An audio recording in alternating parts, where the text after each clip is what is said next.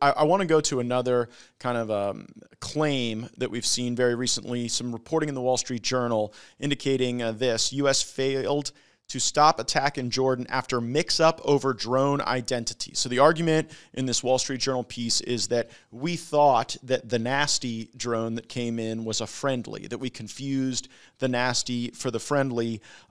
I'm trying to get a briefing soon, and I know you and I will be calling for one in the coming days, if not the coming hours, to really get a clear sense of what did we believe the friendly was that was coming back? How would our systems have confused those? But what's your reaction to this Wall Street Journal report? Well, I absolutely don't buy it, and I'll tell you why. When we send drones out from any base, we track those. If we know that it's actually traveling at a certain speed and pace on a certain flight trajectory, then we'll know where it's coming in, and we'll actually have that highlighted red. The question I have then is, okay, let's just say that it's not a jammer system that's actually blocking communications and that it went dark on us.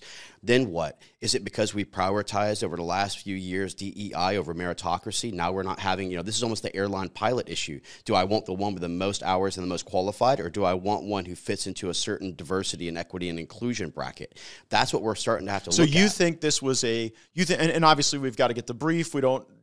This is just speculation on what a multitude of different things could be. Could it be there was a jammer and it was a blackout? Could it be that there was a failure in our actual ability to be clear, to do we're highlighting potential categories of activity. We need to get that briefing. I would suggest that the Armed Services Committee immediately needs to get a 100%. tactical level brief on what is going on. What do you think should be the components of that brief? Well, we definitely want to see post-blast analysis. We want to see what was recovered on site, whether or not there was a jam or a communication block. Why didn't we track this further out? What was the pace and speed? What was the actual explosive that was utilized? And so I want to see a full detailed analysis, because here's the whole thing.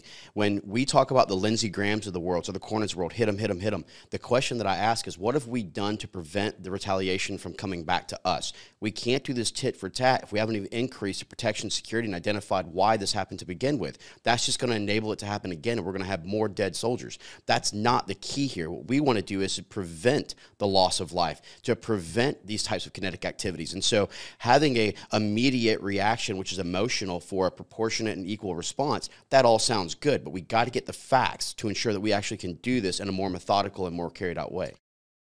Thanks so much for watching this video. Make sure you're subscribed to our channel with notifications turned on. You won't want to miss any of the breaking news.